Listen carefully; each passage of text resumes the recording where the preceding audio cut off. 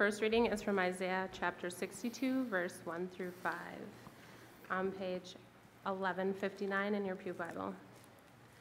Zion's new name. For Zion's sake, I will not keep silent. For Jerusalem's sake, I will not remain quiet, till her righteousness shines out like the dawn, her salvation like a blazing torch. The nations will see your righteousness, and all kings your glory. You will be called by a new name that the mouth of the Lord will bestow. You will be a crown of splendor in the Lord's hand, a royal diadem in the hand of your God. No longer will they call you deserted or name your land desolate, but you will be called Hephzibah and your land Beulah, for the Lord will take delight in you, and your land will be married. As a young man marries a maiden, so will your sons marry you. As a bridegroom rejoices over his bride, so will your God rejoice over you.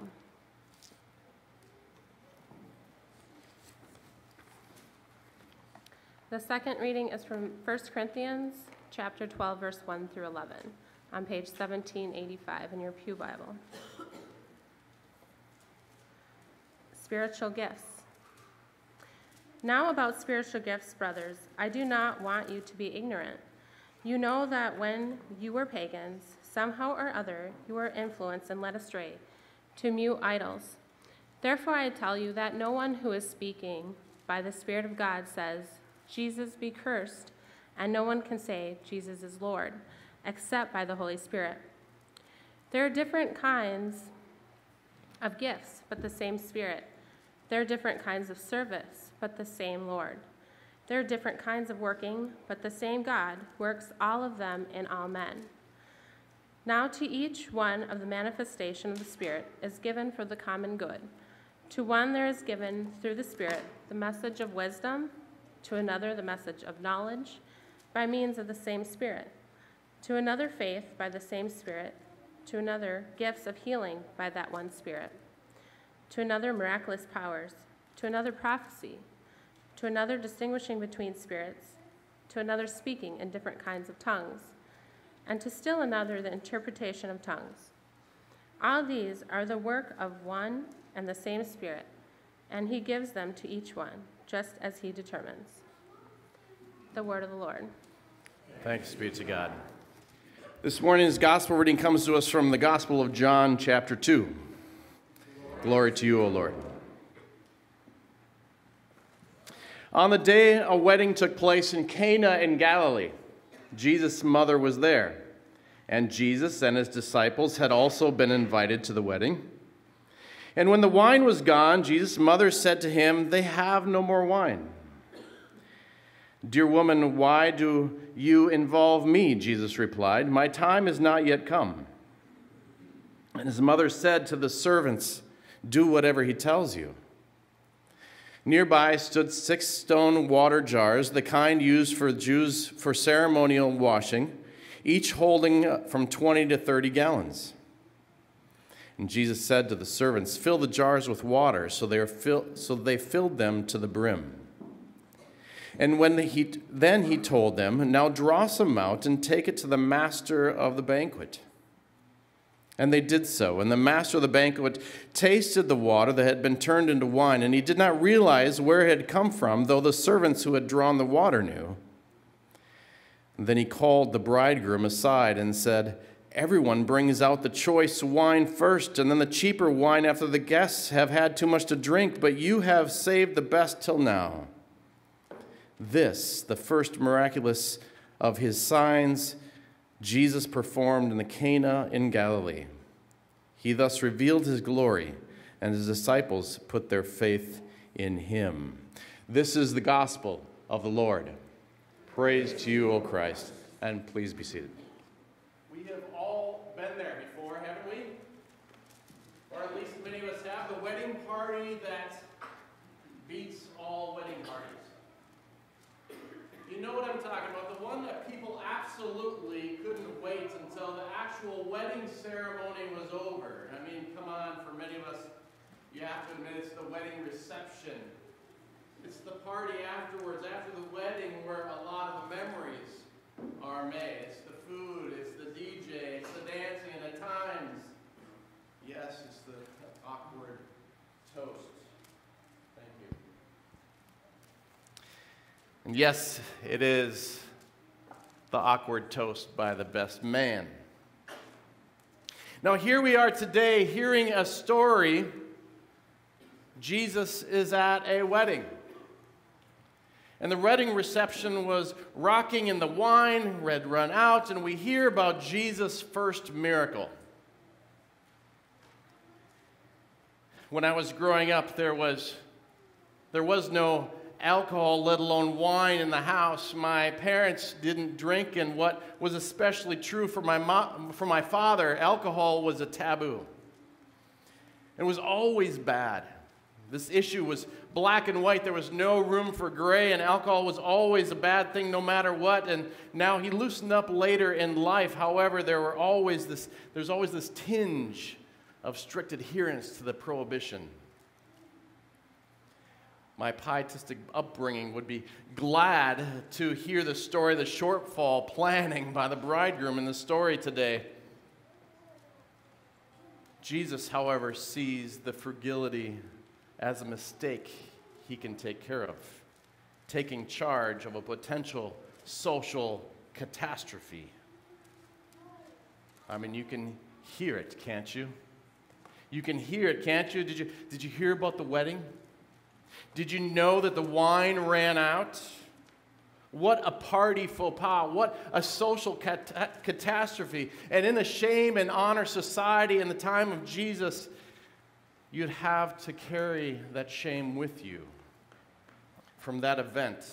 And you'd be defined by that shame. However, good thing Jesus is there, because he has some empty jars filled with water and turns water into wine. Extravagant? Reckless? Yes, absolutely. John tells us that this is the first sign of the kingdom of God. Jesus doesn't call a prayer meeting or have a worship service as his first act. His first act of power is instead livening up a party.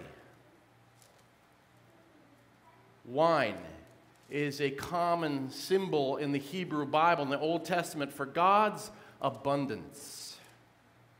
And here in the story, we certainly have the abundance, don't we?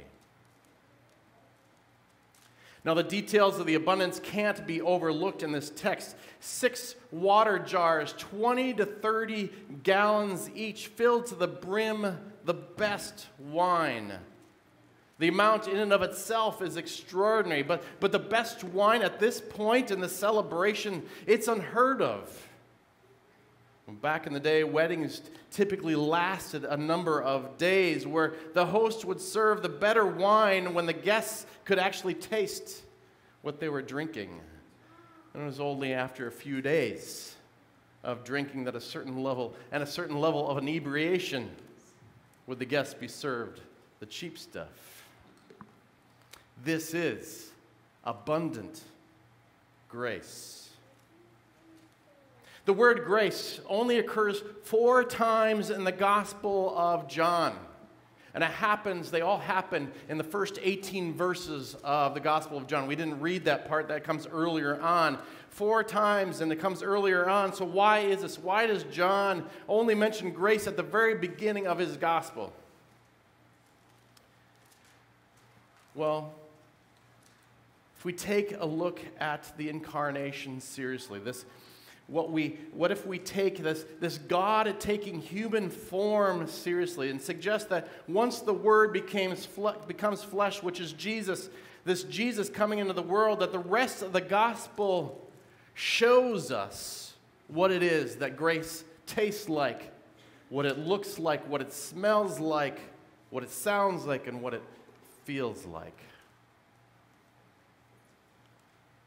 This is the signs that Jesus performs throughout the book of John. They show us. They don't tell us. They show us what abundant grace is. As we can read earlier in John, He writes, from Jesus' fullness, we have all received grace upon grace.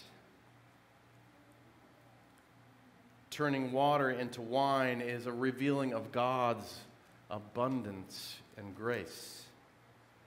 What does abundant grace look like? Like the best wine when you're expecting the cheap stuff. It's one thing to say Jesus is the source of all grace. It's totally different to have an experience of grace. In our world today, where do we see God's abundant grace? What does grace look like to you? Abundant grace tastes like the best wine when you're experiencing cheap wine. Abundant grace feels like walking outside for the first time on a warm, sunny day after being cooped up in the house all of January with a case of cabin fever. The sunshine and the mild temperature lift your spirit, bring a smile to your face, and you feel alive. Just not today. Abundant grace experienced when the world tells you that you're no good, that you don't deserve a second or even a third chance, and someone comes along and loves you anyway and walks with you towards becoming a more whole person. Abundant grace feels like a community of love, surrounding you with love after a difficult diagnosis of health. Abundant grace looks like the motley crew of misfits and addicts and others who feel a sense of belonging, of value, and of love in community where they are not left out. Abundant grace looks like light, seeing light at the end of a tunnel after a long, unhealthy relationship. You may have your own story of abundant grace. One of the other key pieces to Jesus' brilliance in this first miracle is that Jesus doesn't conjure up fresh jars of wine. He uses the existing, and they may have been even abandoned, ritual vessels for a new and radical purpose. And I wonder if we, as followers of the winemaker, as followers of Jesus, that we, as the church, the body of Christ, I wonder if we have the same capacity. I mean, drive around any city, any town, and countryside for that matter, on a Sunday morning, and you'll probably see rapidly emptying ritual vessels trying to keep their doors open, let alone a vibrant ministry going on. There are churches that are dying everywhere, waiting for the Holy Spirit to bring new life into old water jars. 2 short stories. In my first call as pastor, the ministry where I served, we existed because another church had closed its doors. It was because of a dying church's vision and passion to bring life into a neighborhood and a community that the funds that we received from the sale of the church building went to start 2 new significant ministries in that same community. Ministries that looked nothing like the one whose doors had just closed. The church building now houses a growing Ethiopian Orthodox church, and some of the old church's funds were used to start up a ministry reaching out to people living on the streets, in shelters, and others whom society had forgotten. And when this all took place, we all came together. We gathered around for this dynamic celebration of life, unlike any that I'd ever experienced. With Ethiopian drums and dancing and the gospel choirs singing and people from all walks of life coming together to celebrate new life coming out of old water jugs. It was a beautiful picture of abundant grace. A glimpse of the kingdom of God. It also happened to be the service in which celebrated my ordination to be a pastor. What a gift that day was. Story number 2. This text reminds me of the Danish film called Babette's Feast, which won an Academy Award a number of years ago for Best Foreign Film. The story unfolds in the late 19th century in a small fishing village on a dank and dreary coast of Denmark. And 2 sisters had given up their own ambitions to take care of their ailing father, who was an elderly pastor of this stern and tiny church. And the church's band of gruff and unfriendly Christians learned the meaning of God's abundant grace from the most unlikely source, when a French refugee named Babette invades their small world. And in a highly symbolic act, Babette, who was a famous chef in Paris, cooks the villagers this beautiful, sumptuous, abundant feast. And at first, the stingy villagers can't allow themselves to enjoy such extravagance, but they loosen up and learn to accept celebration and abundance. My friends, this Jesus, this friend of sinners who is accused of being a glutton and a drunkard, reveals a God who is about abundant goodness, even showing that it can come out of places in our lives where there doesn't seem to be much life at all. In the story from the Gospel of John, we discover a God who is a God of unlimited and unconditional grace. It's a grace that leads us to becoming a more whole people. May we find the wisdom and the strength and the courage to help our community and the world around us to experience what God's extravagant and reckless grace feels like, tastes like, smells like, and looks like. People of God, it is only then that we will all experience wholeness within ourselves, within the lives of our neighbors, and the lives of the world around us. Because God's abundant grace is good news for you. It's good news for me.